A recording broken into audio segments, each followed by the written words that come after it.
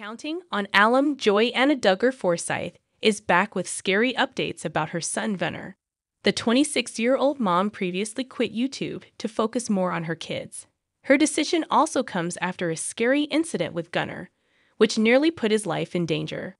But it seems the nightmare experiences of Joy-Anna are not over, as her youngest child got sent to the hospital again. Keep reading to see what happened. Counting on Joy-Anna Duggar shares life-threatening incident with Gunnar.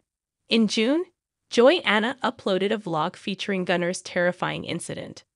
According to the Counting on alum, her son choked on a piece of ham she fed him.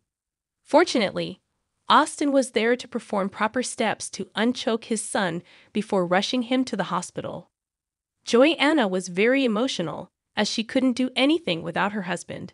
Some sympathize with Joy-Anna, while others give her tips on how to feed her youngest son.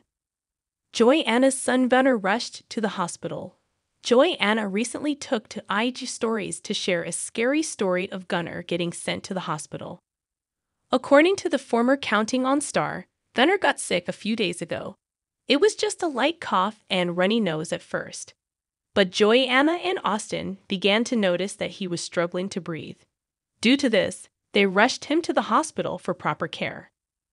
Joy-Anna Duggar Forsyth later revealed that Gunnar received multiple treatments, such as steroids and suctioning his nose out, but nothing was helping.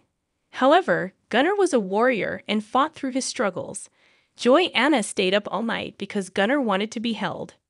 After slowly lowering his O2 through the night, Gunnar began to feel and breathe better. Counting on how's Gunnar after the emergency.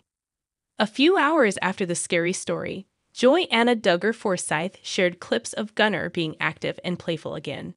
He was clapping with joy as they finally got to go home. According to the Counting on alum, her son's respiratory system can't do well on its own. They've done all kinds of treatments at home, but he wasn't responding well. It's unclear what kind of condition Gunnar has, but their doctor believes he has a type of asthma, which Austin also has.